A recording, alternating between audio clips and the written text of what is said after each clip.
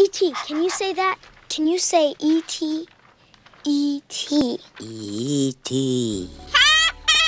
E.T. E.T. Henry Thomas became a superstar at the age of 11 when he starred in one of the highest-grossing movies of all time, E.T. the Extra-Terrestrial. However, the fame had come too early for him because all through his acting career, he never quite reached such a feat again. Here, you will learn all there is to know about the actor and what he is currently doing. Before we go any further, have you subscribed to our YouTube channel yet? If you haven't, kindly touch the subscribe button and tap the bell icon to get a notification for the next time we drop one of our interesting videos. I think the overwhelming fame scared the hell out of my parents. Yeah, I'm not surprised. We begin with 10 quick facts about the actor and other details you should know about him. 10 important facts on Henry Thomas. 1. Thomas was born on September 9, 1971, and turned 52 in 2022. 2. The actor started acting at 10 and played Elliot in the 1982 science fiction movie E.T. the Extra-Terrestrial. 3. He went to East Central High School and obtained his degree at Blinn College. 4. Henry Thomas played Davy Osborne in Cloak and Dagger, Samuel Ludlow in Legends of the Fall, Johnny Sirocco in Gangs of New York, and John Adams in Sons of Liberty. 5. In recent years, he began participating in several horror film and TV series productions because he collaborated with director Mike Flanagan. 6. He played Jack Torrance in Dr. Sleep, young Hugh Crane in The Haunting of Hill House, Ed Flynn in Midnight Mass, and more. 7. The actor featured as Dr. Justin Brock in FBI, Most Wanted, Charles McNider, Dr. Midnight, and the voice of Chuck in Stargirl.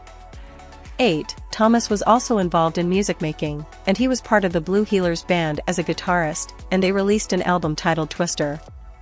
9. He was married 3 times and had children with 2 of his previous wives, Hazel, Henry, and Evelyn. 10. Henry Thomas's net worth is estimated to be $1.5 million in 2022.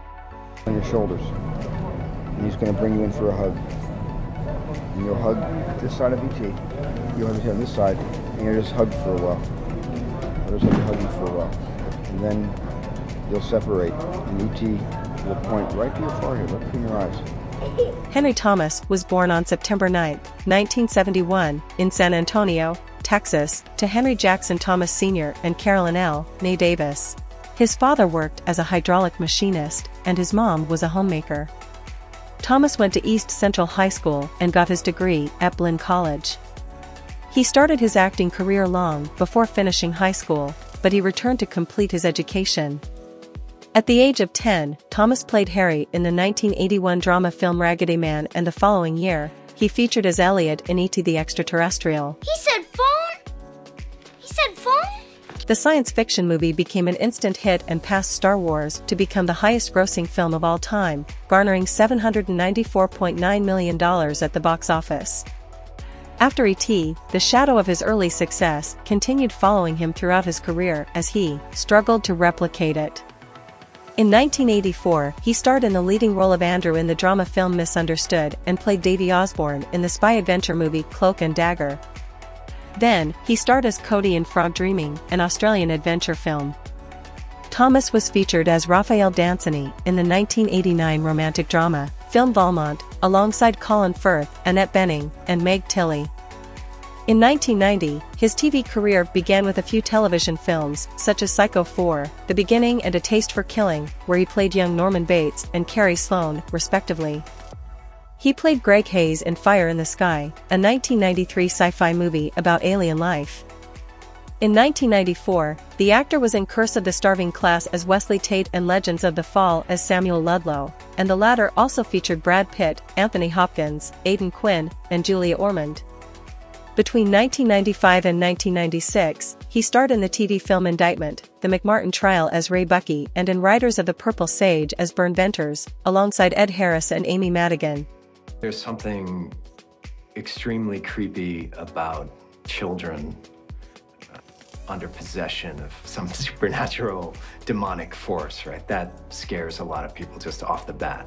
From 1997 to 2000, Thomas was featured in several horror movies like Fever, 1999, and The House That Screamed, 2000. He was also in the Moby Dick miniseries as Ishmael, which aired in 1998.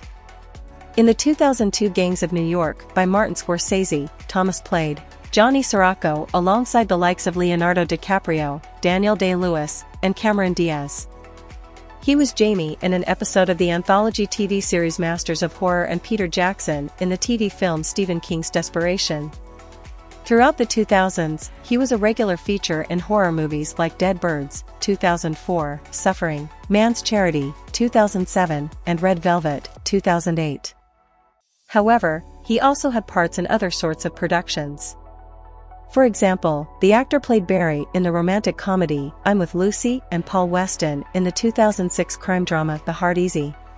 Another important detail about Henry Thomas is that recently, his career has resurged thanks to his frequent collaborations with famous horror film and series director Mike Flanagan. He has appeared in films like Ouija, Origin of Evil, Gerald's Game, The Haunting of Hill House, Dr. Sleep, The Haunting of Bly Manor, and Midnight Massachusetts. They are also working together on a 2023 horror drama series titled The Fall of the House of Usher.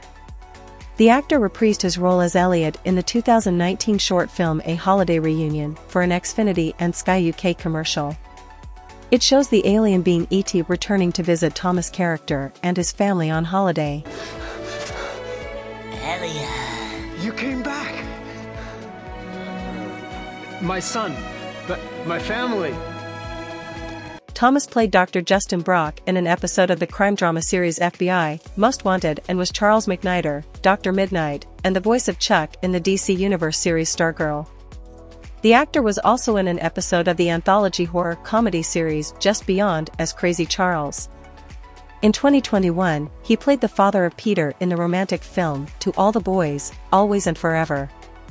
More recently, Henry Thomas was announced as part of the cast for the Pet Sematary prequel. The actor has also been involved in music making and began writing songs in the 1990s. He played guitar for a band in San Antonio named the Blue Healers. While they did not get a record label deal, they released an album titled Twister. Thomas recorded the track Truck Stop Coffee with the band, and it appeared on the soundtrack for the 1997 movie Niagara. In 2003, he worked with songwriter and producer Nikki Sutton on the music for Honey Baby, an independent movie. 4 of Thomas's original songs appeared in the movie. On the personal life front, Henry Thomas dated actress Kelly Hill for 4 months in 2000, and they were married for about 2 years before they divorced in 2002. After that, the actor entered a relationship with Marie Zielke, and they tied the knot in 2004 before welcoming a daughter named Hazel together.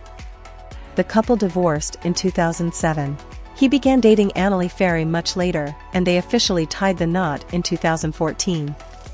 Together, they welcomed 2 children, Henry and Evelyn. Yes, Dad, it's you.